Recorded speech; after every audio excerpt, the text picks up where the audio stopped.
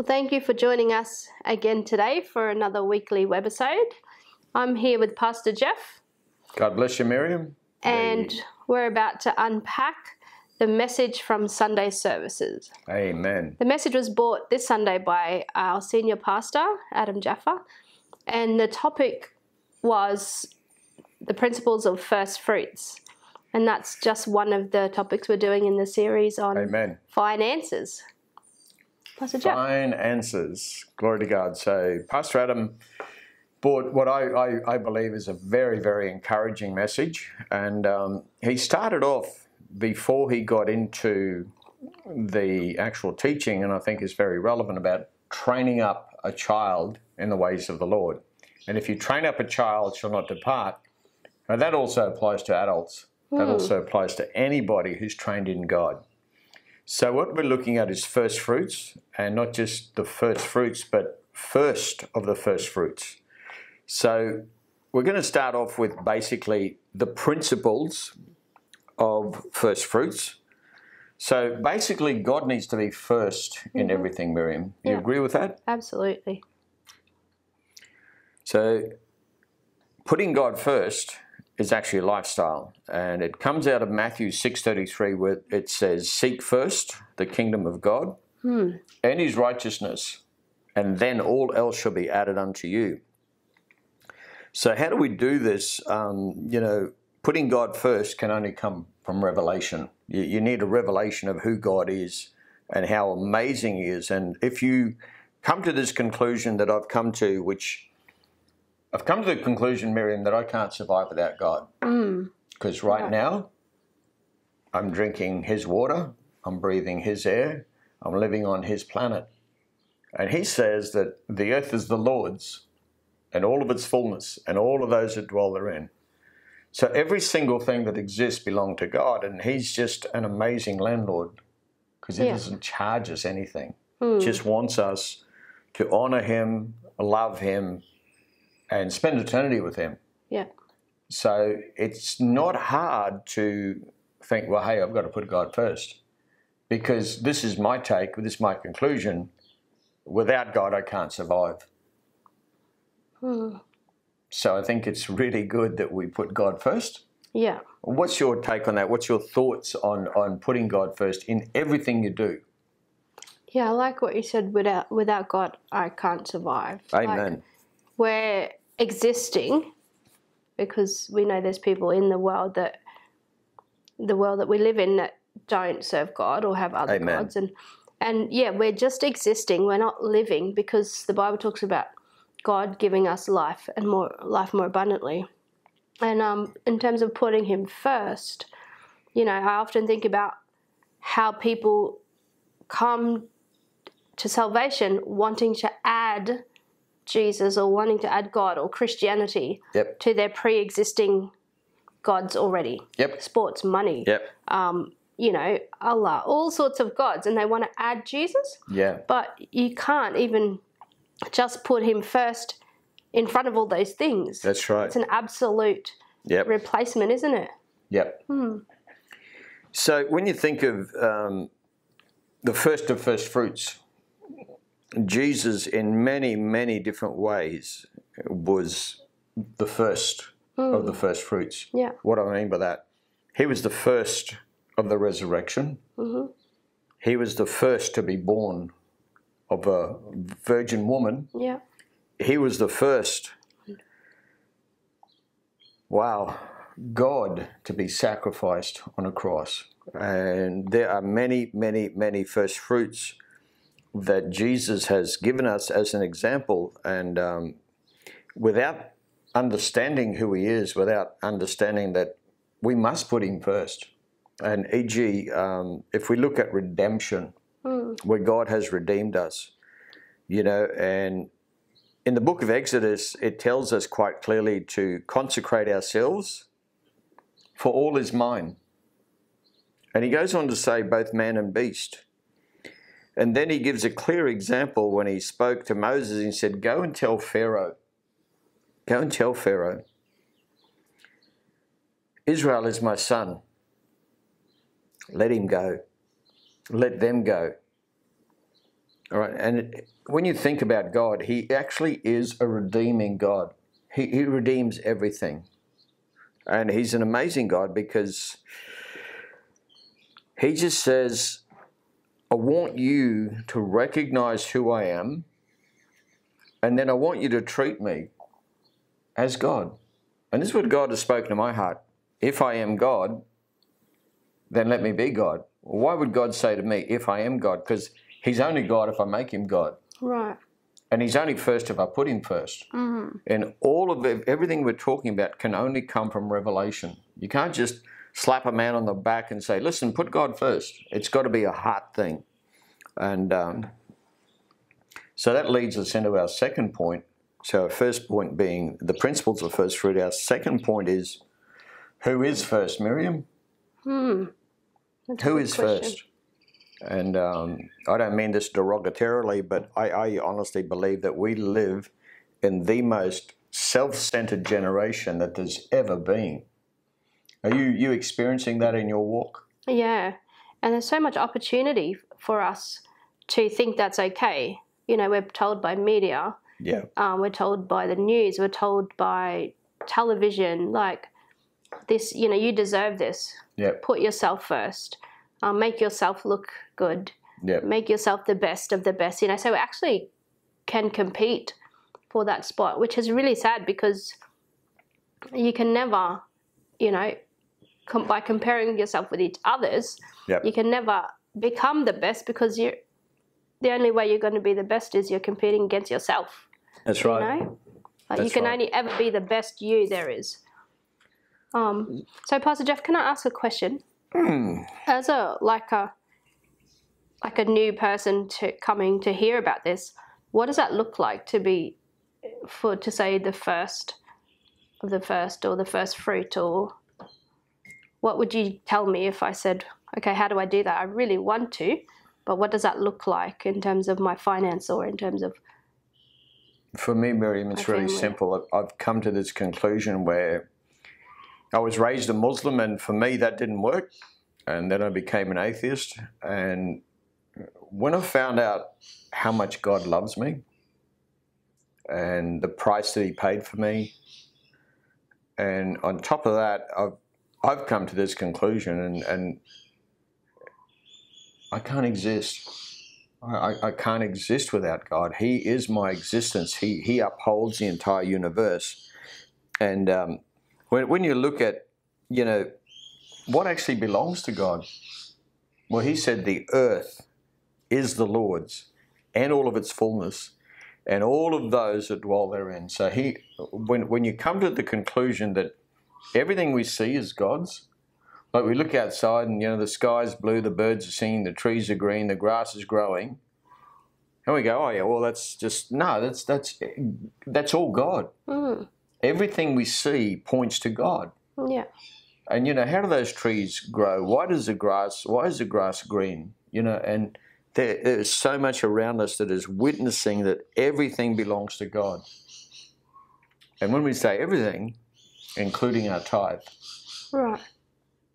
And Pastor Adam made it very, very clear that before he does anything else, he gets his wage, the first thing he does is pay his tithe. Well, I want to take that to a next level because today is our banking day every Tuesday. And every Tuesday I put in my tithe before I get paid. So that is well and truly first fruits. And I've just trained myself that way, that my tithe belongs to the Lord, and then I give an offering. And what I'm doing is not allowing money to control me, but I control it. And I heard a farmer once say that he said, I give God the first fruit, and I take my shovel and shovel into his barn that belongs to him. But then God takes his shovel and shovels into my barn what belongs to me, and God's shovel is a lot bigger than my shovel. And that's the way that it works, where, you know, while yet sinners, Christ died for us. Jesus redeemed us, and he wants us to just put him first. Put him first. Yeah. And I think that's a fair thing. But for a newcomer to actually understand all that, I think first they must understand how much God loves them. Okay. How much, God, the price that he paid was just amazing. So that leads us into our third point, which is it's all about attitude. The world out there says, get a life. True. Wow. Get a life. Get an attitude. Guess what? They got it right. Yeah. Because if we've got the right attitude, we actually get that life that God wants us to have, and that's eternal life. And Miri, when we think of the value, what value do you put on your eternal life? True. You think about that. It's so valuable that we actually can't put a value on it. Yeah. And for me, I just find it so easy to put God first because he's God, I'm man. Yeah. He's everything, I'm nothing, but when God gets a hold of nothing, he makes that nothing something. Yeah. So our attitude, and Pastor Adam talked about how when you're in the right place, God actually said to Solomon, Solomon started really well, but didn't finish so well. But there was a point where Solomon was just putting God first, and when he became king, they were supposed to sacrifice a bull. He actually sacrificed 1,000 bulls. And what was he saying by that? He was just saying, God, I'm just not happy with just giving you one bull. I want to give you 2 and 3, and it's an amazing feat. But Solomon's heart was really in the right place because God actually said to Solomon, ask me for anything. Yeah. Anything. And Solomon could have said, oh, God, I want this, I want that. But he said, Lord, give me the wisdom to lead your people. And God said, because you didn't ask for yourself, I'm going to give you that wisdom to lead my people, and then I'm going to bless your socks off. And Solomon was really the wealthiest man in the world. And not that it's got to do with wealth, it's got to do with having that hard attitude that says, God, you're first. You're first. And I guess we can wrap this up and bring it to a bit of a close by saying, Miriam, store your riches in glory. What's your thoughts on storing everything that you've got in glory? What does that look like to you? For me, it comes back to what you're saying about revelation. Getting a revelation of the Word of God in all areas. Like for example, my motto in life is love God, value people, enjoy life. Amen. Because that then is, if you love God, your desire is to not obey God alone, just to tick the boxes, but to have a relationship with God, have a conversation with the Holy Spirit, be obedient. Because if I know you and I'm talking to you and I appreciate you and you ask me to do something, I'm going to say, yep, sure, I can, if it's in my power. So in the same way as we're doing that with God, it's not a task then to be obedient. It's not about obedience, it's about pleasing God by doing what he asks you to do. Sure. And those things then, that conversation and following his instructions becomes valuable, because you love them, you love God. And so then people are on God's heart. So you start to value people and then enjoy life, So storing up treasures in heaven or storing up in the right places for me is about that obedience and sharing the Word of God and putting God first, not just in finances or like decision making. A lot of people say, I'll ask something and I'll just ask my husband about it, or I'll check in with this, or I'll check in with the boss and see if we can, if they value that, that and want to do that in unity, how much more with God? How many times do we make decisions without God even asking him? Without, I'll just check in, I'll pray about it, So it's about having the right person, God, in the right place first, and then the overflow is out of that. So I'm just listening to your heart here, and I'm just going to make a comment because I believe it's A, true, and B, worthy of being made, and that is, I think you love God more than you love your own life. Thanks. And see if I try, yeah. if you come to that revelation that He is existence, and we can't exist without Him, and without Him we can't have eternal life. And it's fitting that we actually love God more than we love our own lives. Because without God we've got nothing. With God we've got everything. Yeah. I have this thing that I live by also. If God doesn't give it, I don't want it. And so sometimes there's stuff that comes across the table, or opportunities or things, and it looks like what I want, and I bring it before God, and I'm like, okay, is this it? Is this what? Can I go here? Can I do that? Yep. And if He says no, sometimes it's really hard to give those things up or pass by that opportunity. But the fact is, if it's not from God, I don't want it. I'm smiling because I had a good friend of mine recently, and I did share it in church, where he just made me aware of this amazing job offer. And he said, look, he said they're paying really well, and I said to him, the difference between you and I is you go to work, I go to God. And see, my calling is who I am. It's what I do. Yeah. Wages, they don't even come into it. And I'm thinking here, like, what is of real value? Yeah. What is of real value? What we're talking about is of real value, where we can just put God first in everything.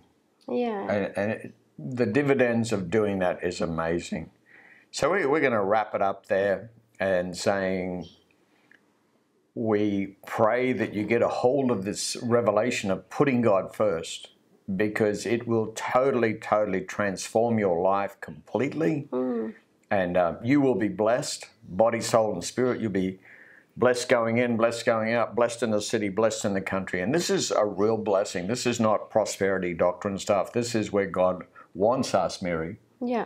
Blessed to be a blessing. Absolutely. So God bless you all in Jesus' name. Amen. Amen.